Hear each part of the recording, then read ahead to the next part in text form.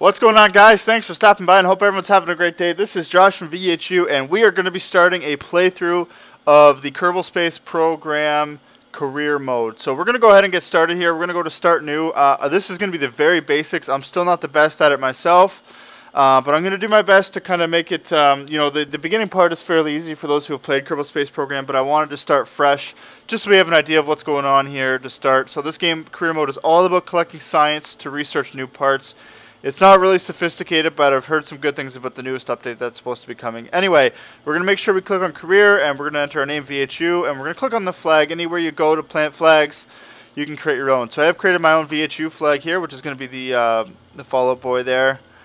So we're going to go ahead and get started. So this is going to play out pretty much just like regular KSP games if you've ever played it. I made a lot of videos on this game, so you can go ahead and check it out. Basically, you're just doing basic things to collect science, doing research.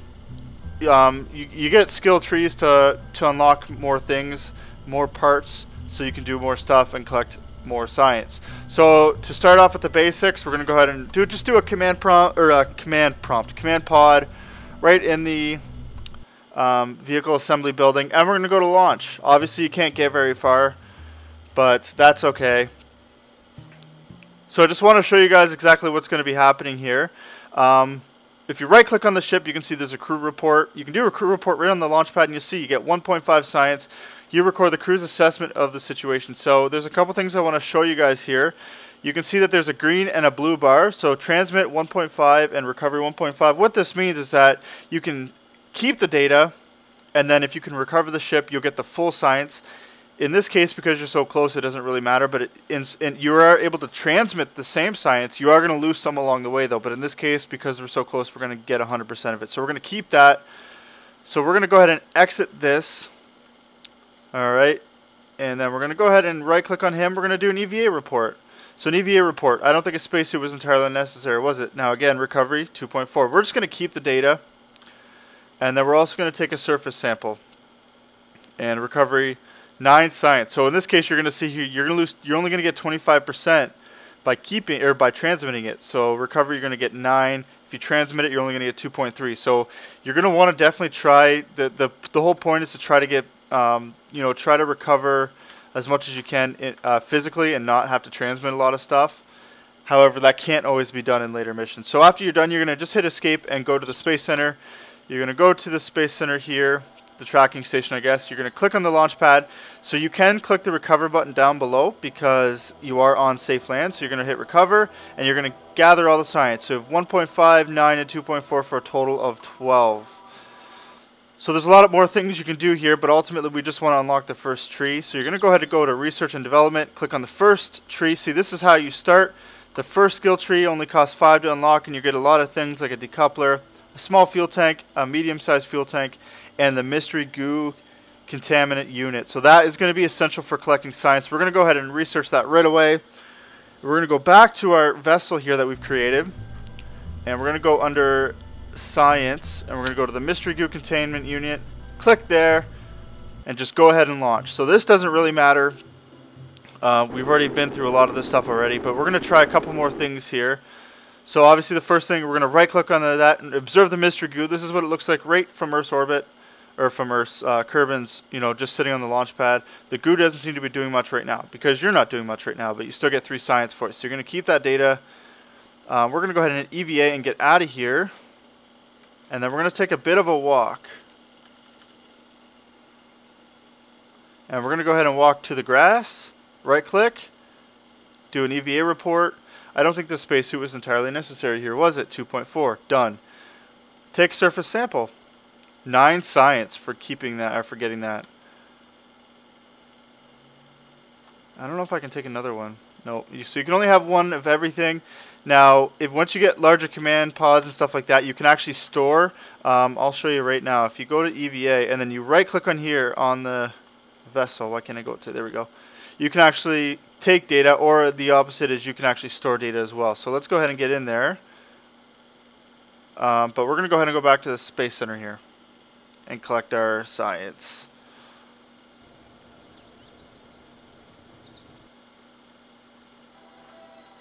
Now, the future videos are not going to be all explanatory or anything like this. So you can see we're going to get 22 science on this one. All the future videos are not going to be like this. This is mainly just to instruct you on kind of what's going on, how this whole thing works and stuff like that. So we're going to now that we have some extra assistance here, we're going to go ahead and just create a little, just a little kind of a basic craft here. So we've got the command pod, we've got the mystery goo. Oh, I can't put that there yet. That's got to go there. All right, and we'll just put just a standard rocket booster on it. You do only get one to start. So what we're going to do is we're going to launch in the air. When we get high up in the air, we're going to stop. We're going to do a crew report. You'll see everything we're going to do here just to collect some mad science. We're going to ultimately try to land in water so we can do science experiments in the water as well. So we're going to ship, launch. Oh, and I messed up the staging. So we're going to go ahead and fix that. And to fix that, we're going to click on the plus arrow and add the rocket. So the rocket will be the first stage, followed by the parachute. So we're going to hold shift to accelerate up, and then we're going to aim to about 90 degrees or so. You're going to press T as well. I forgot to press T. That's going to try to hold you in the same current trajectory that you're in, same angle and everything. You can see the moon there. We're still a ways away from that, but not as far as you might think. Alright, you're not supposed to be able to accelerate, but I know the trick.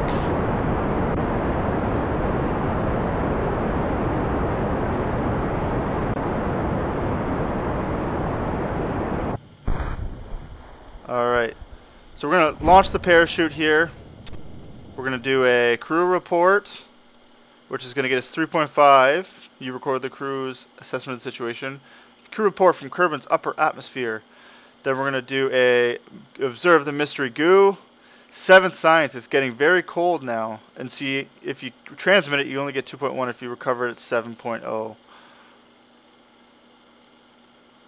And so now we're just coming back down to Kerbin.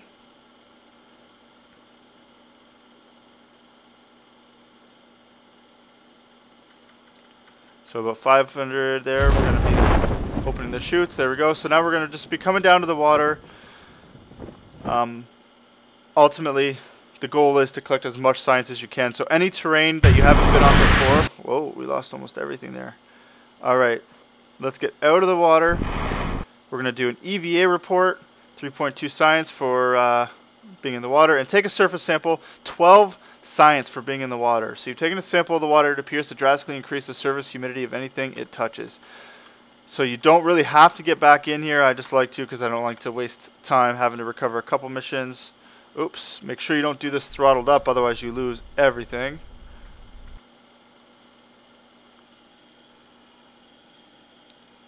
And so we're back. So we're going to go ahead and go back to the Space Center here.